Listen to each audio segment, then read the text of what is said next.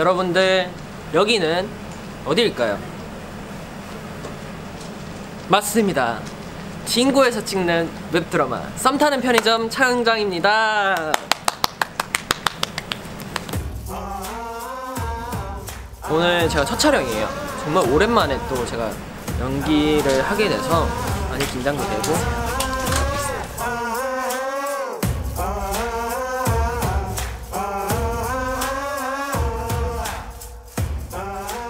제가 이번에 맡은 캐릭터는요, 조금 저에게는 생소할 수도 있는데요, 까칠하면서 툴툴거리고 항상 뭔가 신경질적인 것 같은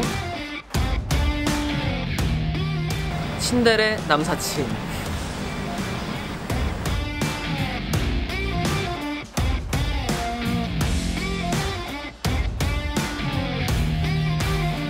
네, 제가 또 이렇게 재밌는 대본처럼, 대본보다 더 재밌게 촬영해서 꼭 좋은 웹드라마로 찾아뵐 수 있도록 하겠습니다. 파이팅! 네, 여러분들 응원 많이 해주세요. 쌤 그걸 또 다시 한번 찍으면 안 돼?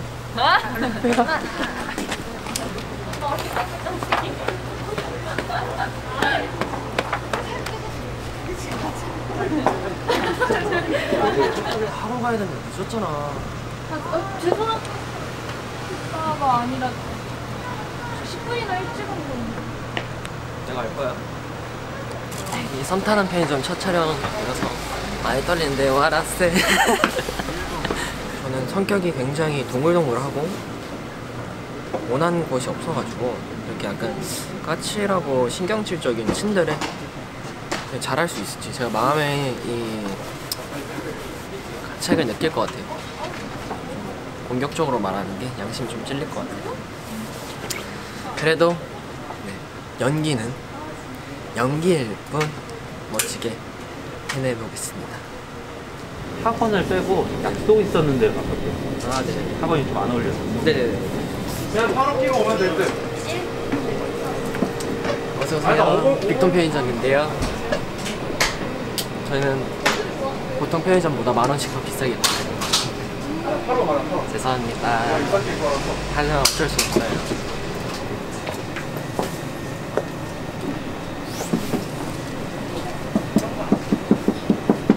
저희 편의점은 계산도 셀프입니다. 저는 그냥 앉아있다 가겠습니다.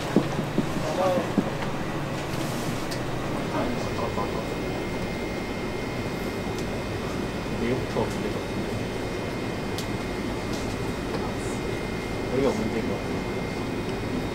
이거 하고 이거 인양이 못하고 이거 라인을 두꺼운 걸로 바꿨는데 이거 라인을 두꺼운 셋이요. 지금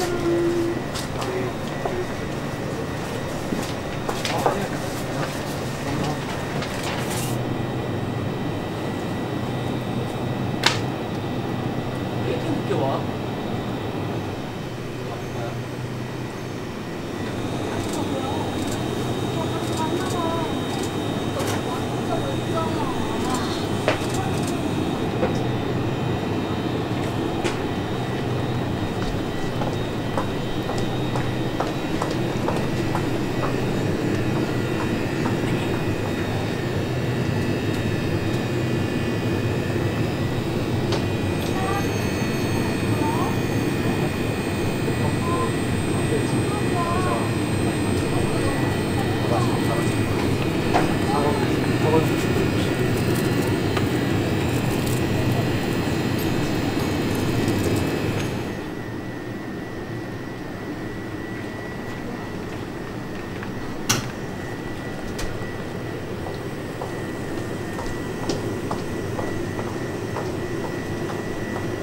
편의점 먹방? 약간 그런 느낌인가 봐요.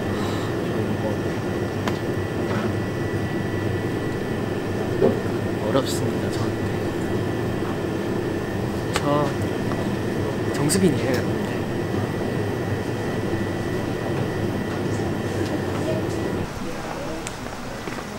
네, 기다릴게요. 모르겠어요, 잘했는지 못했는지. 정신없이 흘러간 것 같아서 제가 좀 마음에 걸린 게 제가 평소에도 목소리가 되게 좀 작은 편이거든요. 근데 그렇다고 좀 크게 내려고 하면은 또 이제 수빈이 나와가지고 이 부분이 조금 저한테 큰 숙제인 것 같습니다. 네, 저희 마지막 시인에 다 같이 송별회하는 시인, 술집에서 그 시인이 남아가지고 그럼 여러분들 예전에 이따 봬요.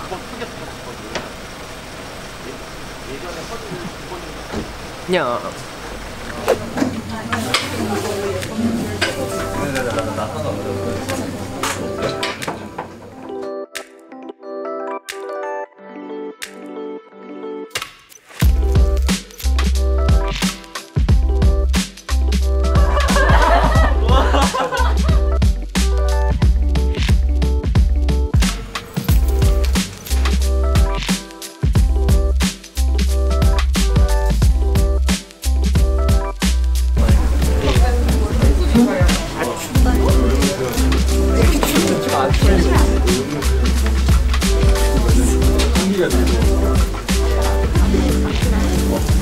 아니요, 따뜻한데 이 핫팩이 졌어요.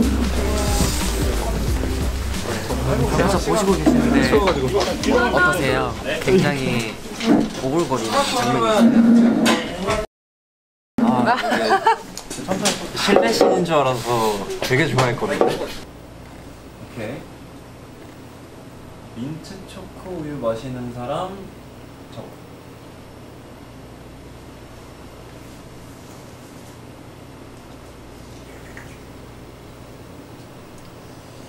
민트 초코는 사랑입니다.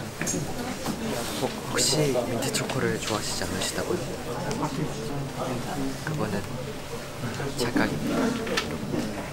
민트 초코의 진정한 맛을 알게 되신다면 민트 초코에 빠지게 되실 거예요. 양치하는 맛이 납니다. 치약 맛이 난다고요. 민트는 치약 맛이 아니에요. 치약이 민트를 써서 그런지 민트가 치약은 아닙니다,